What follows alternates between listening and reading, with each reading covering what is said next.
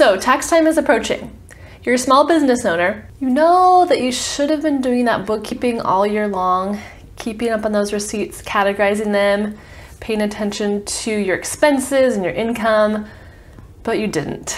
So what do you do now?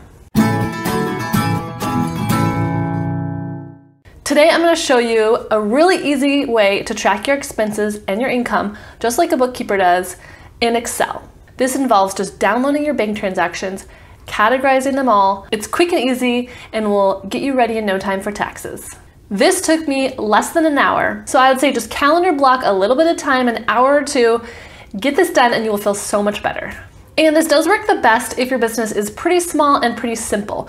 So I'm talking like 1 or 2 bank accounts and probably less than 100 transactions per month. And if you're just starting out, depending on your type of business, you may only have as few as like 20 transactions a month, depending on, you know, what type of business you are and how digital you are, if you have inventory and that kind of thing. So I'd recommend keeping the categories as simple as possible. So the whole point of a profit and loss statement, which is what you're making, is to give you a picture of your business finances, and also so that you can easily put in categories for your taxes. So if you have an accountant, or even if you're doing your own taxes using like TurboTax or TaxAct, it's going to ask you, how much did you spend on office supplies? How much did you spend on equipment? How much did you spend on cost of goods?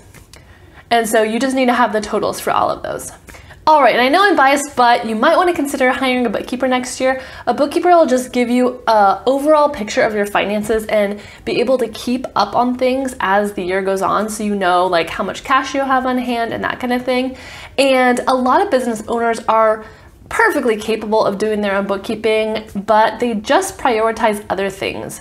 So I see that time and time again with clients, and then sometimes they just get farther and farther behind, and then it costs more time and money to catch up. So it might be worth your while just to invest in someone to help you out with that at this point early on. Bookkeepers can also take away other tasks. I haven't really said this on YouTube yet, but the reason I named my business Finepoints is my like little tagline is, I'll take care of the fine points of your business. I'll take care of the details so that you don't have to worry about it and you can continue to run your business. So bookkeepers can also help you pay bills monthly. They can help you with budgeting for per month or per year. If you have payroll, a bookkeeper can process that as well.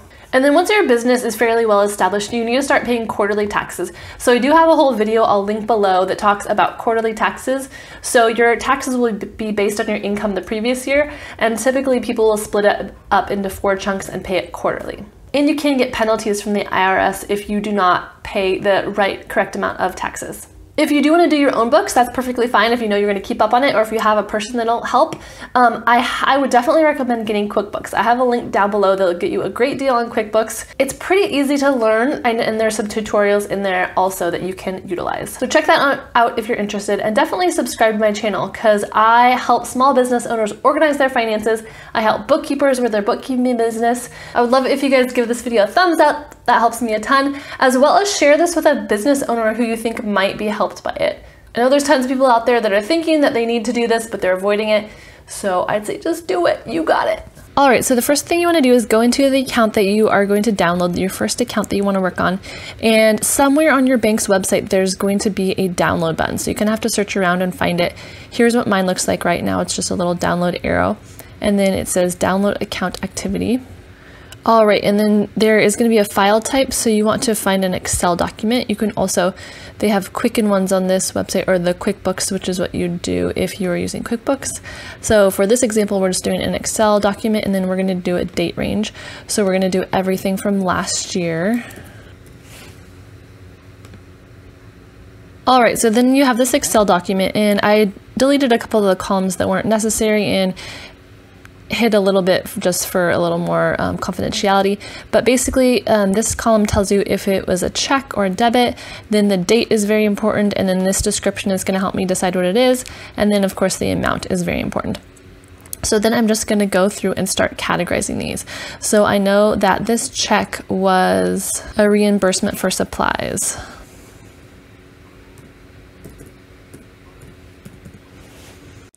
Before you start, maybe go into TurboTax or TaxAct or whatever program you're using and look at the categories they're asking for. Usually they're pretty consistent across different platforms because they all come from the IRS. So you can see the types of categories that they're looking for. So they're looking for advertising, business travel, commissions, communications, and probably more than half of these won't really apply to your business, but just get an idea, kind of highlight the ones that you know apply to you, and then if you use the same terminology as the IRS is looking for, it's just going to make your job easier in the long run. That was supplies as well.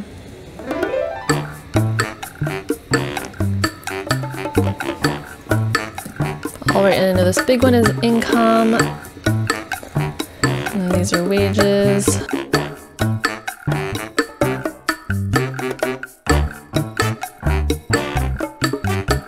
All right, and then what I would do next is let's title this category. So I would sort by category. Okay, so it's under data, then filter,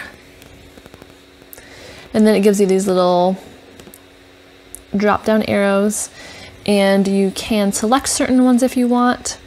Or in this case, I'm just going to sort them A to Z just so that they'll all be grouped together. And then I can start looking for the totals for each of these categories, because that's what I'm really looking for. So how much did we spend on advertising? How much did we spend on bank fees? How much did we spend on field trips, etc. So you can see most of the transactions, not most of the amount, but most of them are supplies, and then wages are the highest. So then I'm just going to start putting my totals. I can maybe do it in this category, in this column. So, and I'm just going to hit the bottom one right here. And then this button will give me the sum. Say OK, and then I can just highlight these ones, and usually it's pretty smart.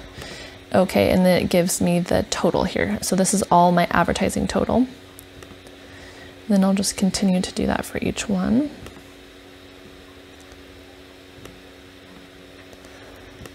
Bank fees.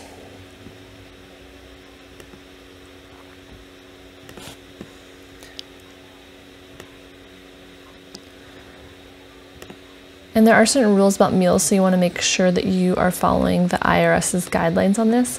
So office parties, like a Christmas party, is covered 100%, and then other than that, meals are 50%. And they have to be with a client or with someone from your business.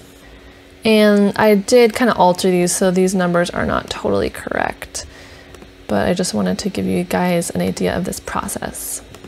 So when you go to fill out your tax forms and the IRS asks you, how much did you spend on advertising? You put in this number, $685. And in essence, you can kind of make your own profit and loss statement if you want.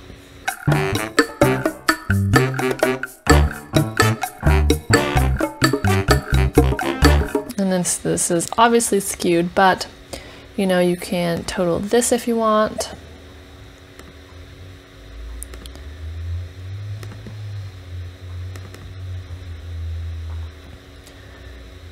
M7 through M10. Yes, that's correct. And then your bottom line would of course be the income minus the top line minus the expenses. So in this fictional business, this is our profit. And sometimes I do like to format the cells so that they look like money. I just right-clicked on it, and then it'll open a box and allow me to select what format I want it in. 2 decimal places with the money symbol. So you can see my business is making $69,000. So that really is bookkeeping on the very most basic level. So you can definitely buy programs like QuickBooks to do this more efficiently and more quickly and as you go. But sometimes if you have a tiny business with only a few transactions per month and you're trying to save costs wherever possible, it's totally fine and totally correct to do this in a program like Excel, where you can just do the totals of each of your categories.